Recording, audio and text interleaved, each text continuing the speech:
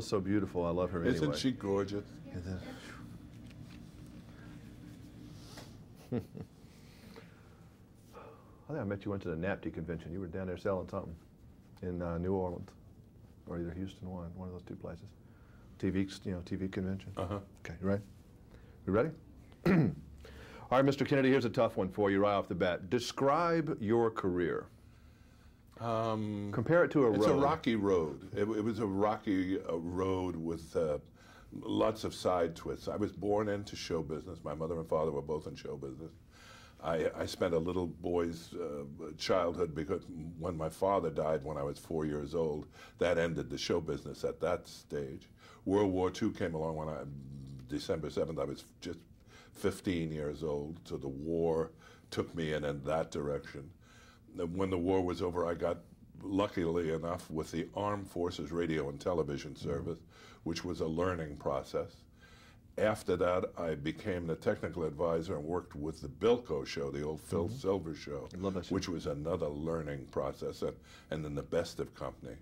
So it's been kind of a road that, here's A and here's Z, and the road went this way rather than this way. So when you were walking through an airport, in the past number of years, not so much in the recent time, what did people know you for? The airport films, basically overall, or was it Cool Hand Luke or yes. what? There's 2 or 3 or 4 things that people like to talk about mostly.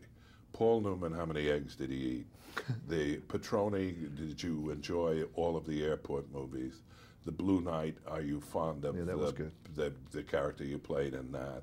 And more recently, the Naked Gun things, they like the inept Captain Hocken as much as I do. No, nobody likes him as much as I do. Yeah, he's not as dumb, as stupid as Leslie's character, but he told me now, Leslie Nielsen says, I am Frank Drebin. I have always been Frank Drebin, and it just took this to finally figure it out.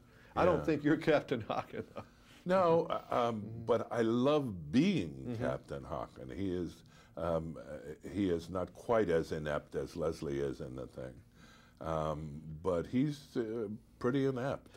But what did Hollywood mostly want you for? When what did your casting, your agent and manager say? We want George Kennedy for what purpose? Because you're a big guy and we're tough? Yeah, bigness has not necessarily been an asset for me.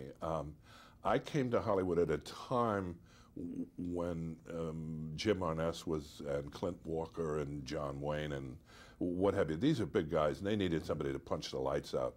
Well, I got my lights punched out a lot, but it paid a lot of bills and it gave me a reputation as at least being a guy that you could count on, knew his lines, never made any trouble, physical if you needed it and what have you.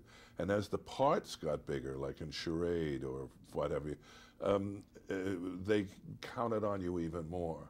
When you get to share a picture with a superstar, as I did with Paul Newman, that changes everything. Yeah, it must have been very... Because they wanted you as a heavy earlier, and they rolled you over to some kind of more of a good guy. Well, the big guy thing is awkward. You see a guy my size, you do not think of somebody as who reads and likes poetry, which I happen to do. You don't think of it. You think of him walking through the wall, or you think of pushing him through the wall. Yeah. It's normal, and you accept that. But it is only after a number of years of being pushed through walls or being knocked down that people say maybe he can do something else. Let's give him a shot at this. And those are neat days. That's what happened to Leslie. He'd been a stalwart performer for many, many years, and here all of a sudden he becomes an icon as Frank Drebin. That's great, though. Yeah. It's great. Yeah. The Patroni character, I mean, those airplane movies kind of wore themselves out, but I guess they still paid the bills. There was a 5th one scheduled. The idea works. You get a bunch of people you don't know. Here's a nun, here's a little girl with a heart problem, here's a whatever. You put them in a thing and you learn a little bit about them, and then you put them in jeopardy. How do you get them out? It can be on an airliner, it can be in a spaceship, it can be on a boat. Leslie Nielsen, by the way, was the captain of the Poseidon. That's right. Oh, that's right. Did you remember? Good trivia question. That is a good trivia question. He was that authority figure again, though. Yeah. Well, nice seeing you. I really like your